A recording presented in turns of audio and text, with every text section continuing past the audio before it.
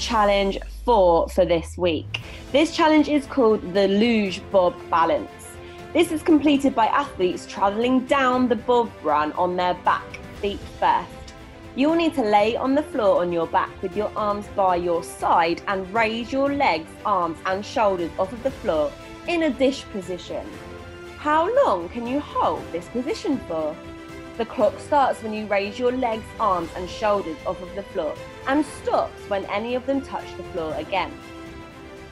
You need to record your time in seconds to the nearest whole second and record your results on the scorecard with the link provided. Some coaching points for improvement. Keep your core tense, keep your legs straight, pull your arms in tight to your body and keep your chin tucked in. Good luck.